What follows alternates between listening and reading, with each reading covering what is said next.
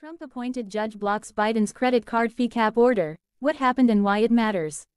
In a recent development, a Texas federal judge appointed by former President Donald Trump has issued a temporary injunction blocking a Biden administration order aimed at capping credit card fees at $8. The decision, made by Judge Mark Pittman, comes as a setback for the Biden administration's efforts to reduce excessive banking fees and save Americans billions annually.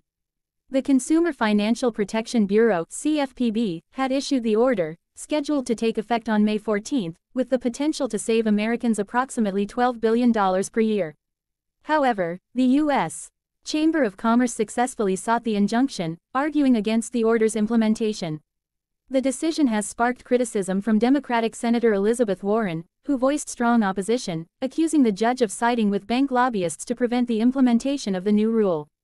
Warren's comments underscore the contentious nature of the issue, with Democrats advocating for consumer protection measures while facing opposition from industry groups.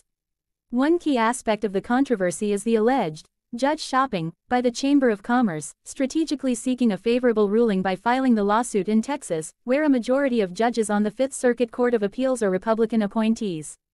This practice raises concerns about the impartiality of the judiciary and the influence of political affiliations on legal decisions. Judge Pittman himself questioned the rationale behind filing the injunction in his court, highlighting the lack of significant ties to the case in Texas. His scrutiny of the plaintiffs' forum shopping tactics sheds light on the broader issue of venue selection in legal disputes and its potential impact on the fairness of judicial proceedings. The dispute also reflects broader debates surrounding financial regulations and corporate influence on policymaking. The Biden administration's push to cap credit card fees aligns with its broader agenda of promoting consumer rights and financial transparency.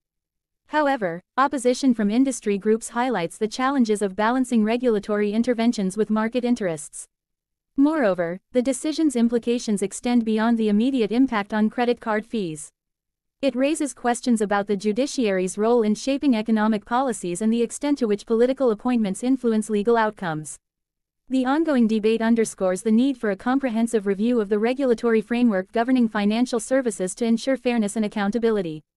In response to the injunction, the CFPB emphasized the detrimental effects of excessive credit card charges on consumers, reaffirming the importance of regulatory measures to address financial abuses. The agency's commitment to protecting consumers' interests highlights the ongoing efforts to address systemic issues within the financial industry. Overall, the injunction represents a significant setback for the Biden administration's regulatory agenda, highlighting the challenges of enacting substantive reforms in a politically polarized environment.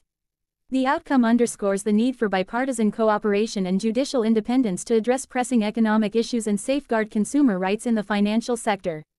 As the legal battle continues to unfold, it remains to be seen how the Biden administration will respond and whether it will pursue alternative strategies to achieve its policy objectives. In the meantime, the decision serves as a reminder of the complexities inherent in navigating the intersection of law, politics, and economics in the pursuit of regulatory reform.